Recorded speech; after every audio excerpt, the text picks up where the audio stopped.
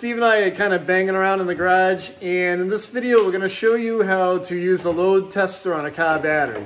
Before we get started, remember to subscribe to the channel, ring the bell, and subscribe to all of our notifications. That way you'll get a heads up when we upload a new video. All right, so we've charged this battery. So we're going to put a load test on it with this meter. It's a load meter. And, you know, these are $75 meter. You don't need a super expensive one. We're going to clamp onto it, onto the connections. And, okay, so we have a good connection there. And if you look at the meter, right now it shows the battery at 12 volts. Well, you press the button down for the load and you leave it for 10 seconds. We want to make sure it doesn't go down into the red. And here we go. 1, 2, 3, 4, 5, 6, 7, 8, 9, 10. So it's passing right now. So now we're going to start the car and we're going to make sure that the gauge goes into the OK mark where it says 14 volts. So we're going to go start the car up. All right, so we're in the 14 for OK, so it's charging properly.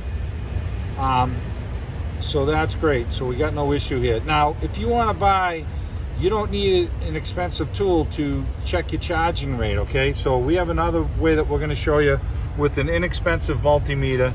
You can get these multimeters at the parts stores, and you can pay as little as $20 for a multimeter. So we're going to put the multimeter here. We're going to put it on voltage for 20 volts. And we're going to touch these onto the battery terminals. If you can hold that. Yep. So the car is running. And what are you reading?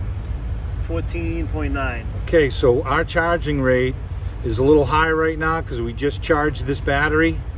So we're going to put the vehicle outside and let it sit over the cold overnight. It's not too cold, but it'll hit the 30s.